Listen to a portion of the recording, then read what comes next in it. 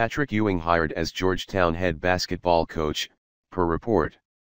Former Georgetown Hoyas basketball star Patrick Ewing is returning to the school as the team's head coach, according to Casual Hoya, SB Nation's Georgetown community.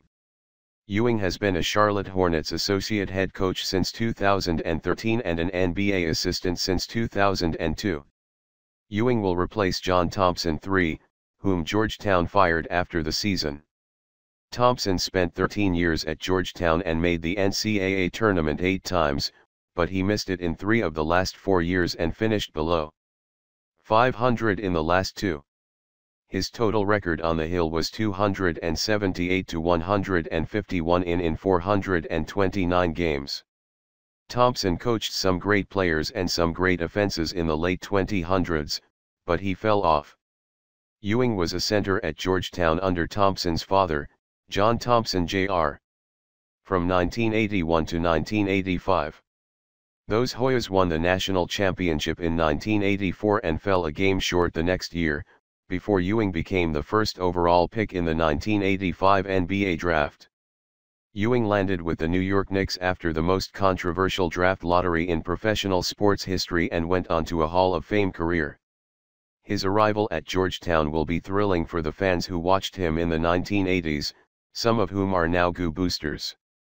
The program is vastly different and a lot less successful now than it was when Ewing played, but a homecoming's a homecoming. Ewing has a difficult job in front of him. He'll have to recruit for the first time in his coaching career, and while being Patrick Ewing should help him a lot, landing top talent is difficult. The Hoyas share a metropolis with Maryland, which has emerged as a top recruiter in the Big Ten. But there's a good deal of local talent in the area, and Georgetown's still got a hint of a national brand. The Big East is a good league. Because he's never had his own NBA team, it's hard to say which style of play to expect from Ewing's teams. Thompson sped up Goo's offense considerably in his last few years and tended to build teams around inside scorers. Ewing was one of the most dominant post presences in Georgetown history, so him preferring an inside-centric approach would make sense. But until his team takes shape over the next few years, who knows?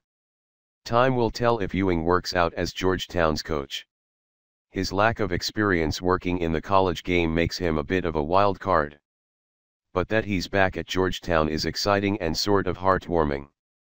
We'll see where it goes from here.